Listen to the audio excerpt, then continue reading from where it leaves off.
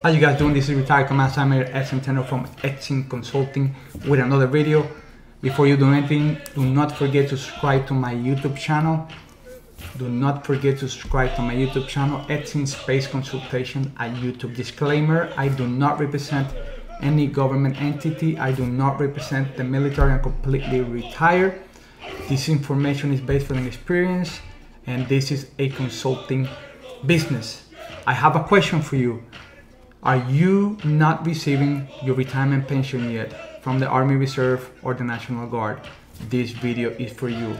Have you reached age 60 and you're not getting your pension? Or have you deployed after 2008 and you're supposed to get your pension before 60 and you're not getting your pension yet because you have not submitted your pay retirement packet? This video is completely for you, so stay tuned. I'm reaching out for those veterans out there that need help to submit their retirement pay packet. Reaching out to help you, to show you what documents do you need. There's a checklist. I'll be posting some of these links so you know exactly where to go and find this information. But I'm going to concentrate in 3 documents that are probably the most important ones that you need and probably ones that get lost after you retire. A lot of Assembly members forget that they must submit a pay retirement packet before they reach either age 60, or if they deploy after 2008, they can start getting their pay earlier. At least 9 months is recommended for you to submit your retirement packet.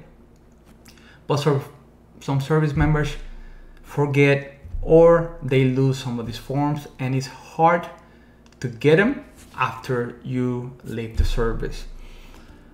If you're stuck, you don't know where to go, you have not submitted your packet, you're getting your packet together, I'm here to help you out. The 3 points I'm going to talk about, that probably the most important ones are: number 1, the 20-year letter. Without the 20-year letter, you cannot even start your pay packet.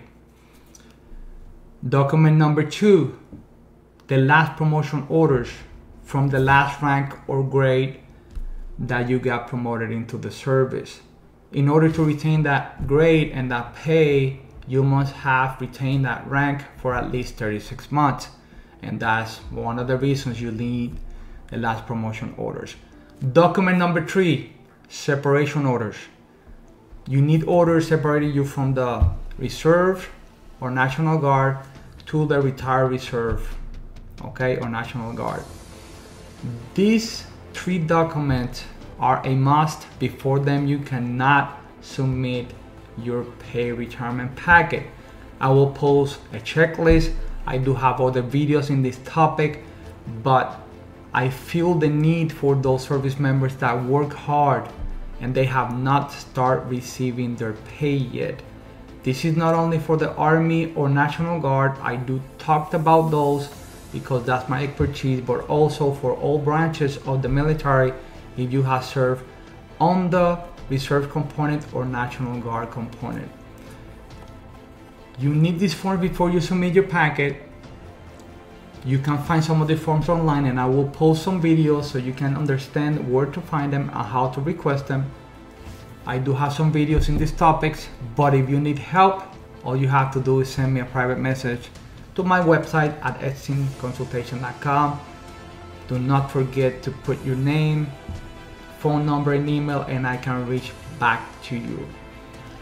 Understand that it's recommended for you to submit your packet 9 months before you expect to receive your pay. I talked about this is usually age 60 unless you deploy after 2008, and this is under the National Defense Authorization Act of 2008. I do have some other videos about this topic also. If you have any question, please reach out. If you have not started receiving your pension from the Army Reserve or National Guard and you have reached your age, or you're getting close to those 9 months and you need help putting that packet together, reach out to me, eximconsultation.com.